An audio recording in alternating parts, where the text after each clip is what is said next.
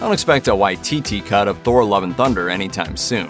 Why were some fans disappointed at notable character absences and a suspicious lack of god butchering? And how many death fakeouts are too much?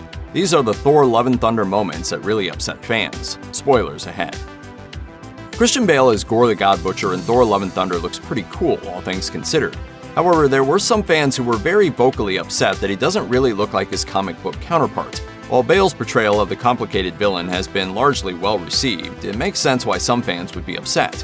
While comic book movies have been notorious in the past for being lax about how they adapted characters' backstories and looks, modern comic book movies have, for the most part, been much more faithful. Director Taika Waititi said in an interview with IGN that he expected that fans would think a more comics-accurate Gorr looked like Voldemort. After all, his pale, bald, noseless comic design does emulate the fantasy villain quite a bit. However, at the end of the day, the Gorr in Love and Thunder is still undeniably Gorr, and Waititi felt that the character's story was far more important than any visual similarities to other fictional villains. Thor: Love and Thunder is a fun film, but it also touches on some dark moments and themes. After all, the main villain is literally named Gorr the God Butcher, which sounds like the name of a Norwegian black metal band. As such, fans expected to see more intense, mature scenes, some of which were apparently left on the cutting room floor. In an interview with IGN, Christian Bale talked about one brutal sequence that never made it into the film. Bale said, "Gorr is a highly religious character at the beginning with tattoos displaying his piousness, and then he becomes disillusioned with that, and then literally just mutilates himself to get rid of that.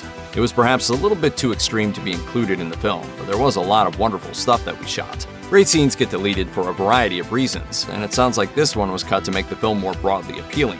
As Bale said in the same interview, some things can work, some things don't, and we want this to be a family film. My kids love it." Let's bring the rainbow. The morally ambiguous Loki is a fan favorite in the MCU for a reason. Loki is Thor's adopted evil brother and eventual arch-nemesis, essentially the Joker to Thor's Batman. Of course, his true nature and morality became much more fluid over the years, much like the mythical Norse god with whom he shares his name. Loki made his live-action feature film debut in 2011's Thor, and has been in every single Thor feature up until now. He's also the star of his own popular Disney Plus show, Loki. It's safe to say that fans like to see as much Loki as the MCU is willing to showcase.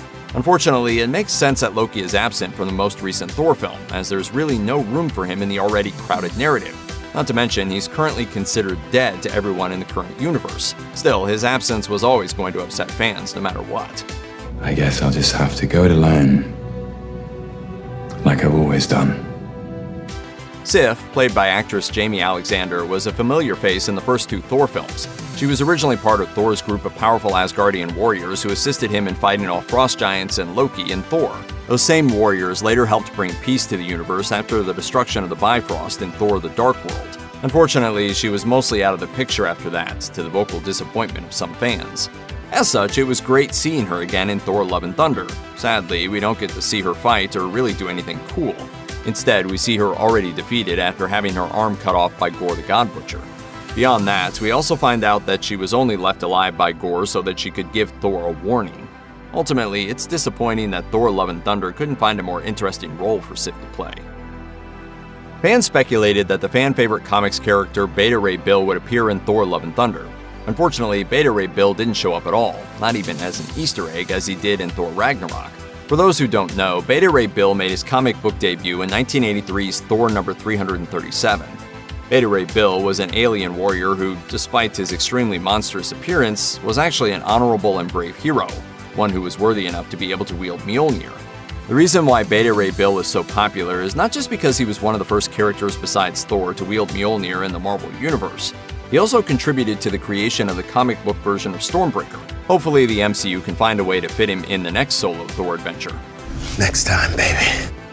The ending of Avengers Endgame implied that there'd be a lot of Guardians of the Galaxy screen time in the sequel. Some fans even referred to the potential sequel as Guardians of the Galaxy. Sure, that title was never confirmed, but that just goes to show how the possibility of a true Guardians of the Galaxy and Thor team-up had some fans pretty excited. To be fair, the entire first part of the movie is an extended montage of Thor working with the famous Guardians team. Still, fans who did want more Guardians of the Galaxy screen time were undoubtedly a bit disappointed, especially since early trailers implied they'd potentially be a bigger part of the plot.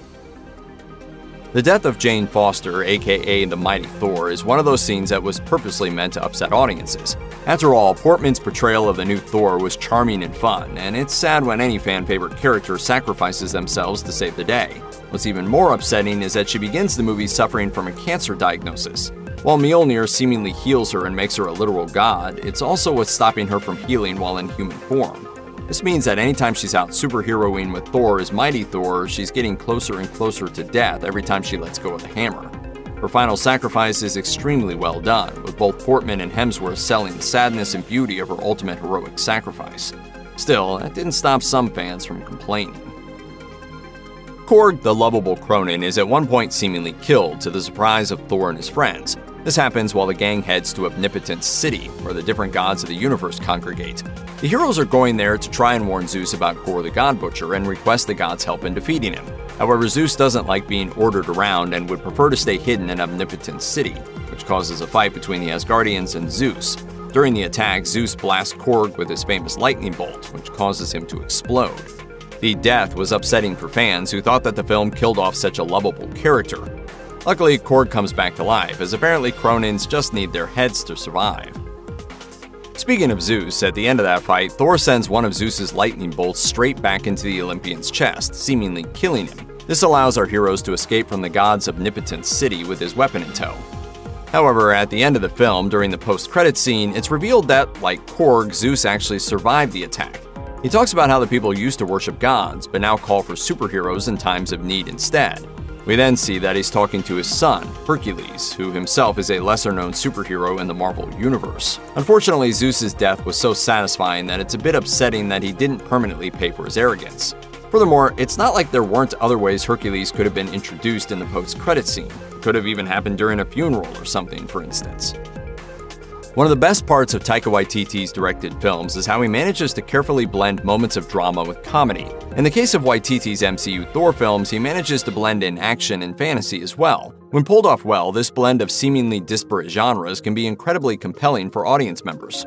However, that sort of tonal dexterity is hard to pull off at the best of times, and even the greatest filmmakers sometimes stumble.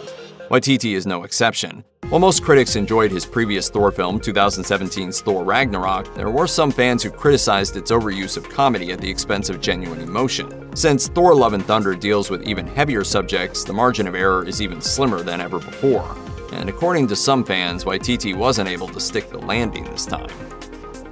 In an interview with IndieWire, Natalie Portman revealed, "There were whole sequences, planets, characters, and worlds that didn't end up in the movie that were hilarious and amazing, and that we spent a lot of time and energy on." Now, deleted scenes and abandoned plots happen with every movie, and co-writer-director Taika Waititi responded to a potential Waititi cut with some harsh words. He told NME, "I've been thinking about director's cuts. I've watched director's cuts of a lot of other directors. They suck. Director's cuts are not good. Directors need to be controlled sometimes, and if I was to say, you want to watch my director's cut? It's 4.5 hours long. It's not good. There's a lot of cup of tea breaks in there." But is that true? Were all the best ideas shown on screen? As we've mentioned before, there is a curious lack of actual god butchering by the supposed Gorr the God Butcher. Furthermore, extending the runtime would allow us to see more of the Marvel cosmos, as well as tie up loose ends with characters from previous films. Those would include, according to Christian Bale, Jeff Goldblum's Grandmaster and Peter Dinklage's Dwarf Eitri. Heck, Waititi wouldn't even need to necessarily add to the runtime. He could have culled other plot lines, possibly shortening the kidnapping thread or trimming the time spent with Thor hanging out with the Guardians of the Galaxy.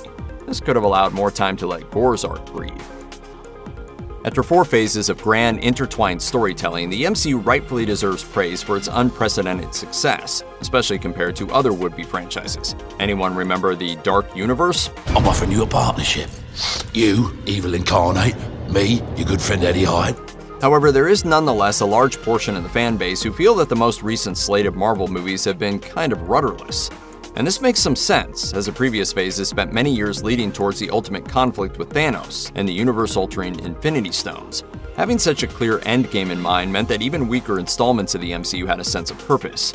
To be fair, Phase 4 of the MCU has seen an influx of multiverse stories, which seems to be the new era's endgame. This started with Loki on Disney+, later becoming a main focus for the plots of Spider-Man No Way Home, Doctor Strange in the Multiverse of Madness, and presumably the upcoming Ant-Man Quantumania.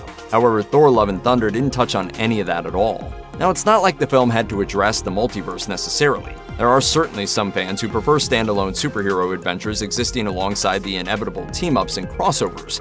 Still, it's a definite change from the tight plotting that defined the earlier eras of the MCU, making Love and Thunder feel somehow off. Check out one of our newest videos right here. Plus, even more Looper videos about your favorite movies are coming soon. Subscribe to our YouTube channel and hit the bell so you don't miss a single one.